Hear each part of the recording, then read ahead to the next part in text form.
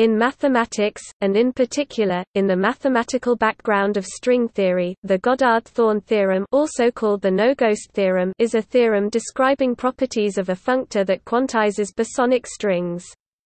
It is named after Peter Goddard and Charles Thorn. The name, no-ghost theorem, stems from the fact that in the original statement of the theorem, the natural inner product induced on the output vector space is positive definite. Thus, there were no so-called ghosts, Pauli-Villers ghosts, or vectors of negative norm.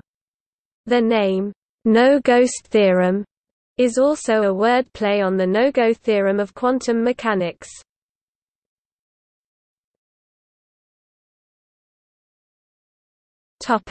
Formalism. There are two naturally isomorphic functors that are typically used to quantize bosonic strings.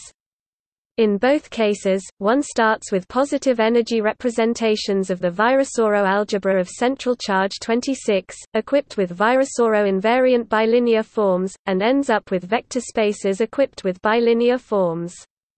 Here, Virasoro invariant means lane is adjoint to L-n for all integers n. The first functor historically is old canonical quantization, and it is given by taking the quotient of the weight 1 primary subspace by the radical of the bilinear form. Here, primary subspace is the set of vectors annihilated by lane for all strictly positive n, and weight 1 means L0 acts by identity. A second, naturally isomorphic functor, is given by degree 1 BRST cohomology. Older treatments of BRST cohomology often have a shift in the degree due to a change in choice of BRST charge, so one may see degree -1/2 cohomology in papers and texts from before 1995. A proof that the functors are naturally isomorphic can be found in section 4.4 of Polchinski's string theory text. The Goddard-Thorn theorem amounts to the assertion that this quantization functor more or less cancels the addition of two free bosons, as conjectured by Lovelace in 1971. Lovelace's precise claim was that at critical dimension 26, Virasoro-type Ward identities cancel two full sets of oscillators. Mathematically, this is the following claim: let V be a unitarizable Virasoro representation of central charge 24 with Virasoro invariant bilinear form, and let π1, 1 lambda be the irreducible module of the R1, 1 Heisenberg Lie algebra attached to a non-zero vector lambda in R1, 1. Then the image of V π1, 1 lambda under quantization is canonically isomorphic to the subspace of V on which L0 acts by 1 lambda, lambda. The no-ghost property follows immediately, since the positive definite Hermitian structure of V is transferred to the image under quantization.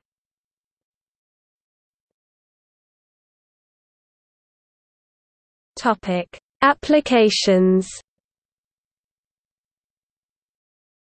The bosonic string quantization functors described here can be applied to any conformal vertex algebra of central charge 26, and the output naturally has a Lie algebra structure.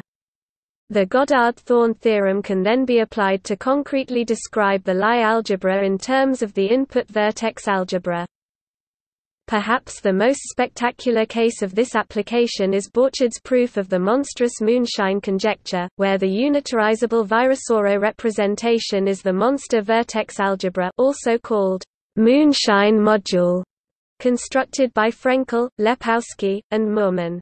By taking a tensor product with the vertex algebra attached to a rank 2 hyperbolic lattice, and applying quantization, one obtains the monster Lie algebra, which is a generalized KAC-Moody algebra graded by the lattice. By using the Goddard-Thorn theorem, Borchard showed that the homogeneous pieces of the Lie algebra are naturally isomorphic to graded pieces of the moonshine module, as representations of the monster simple group.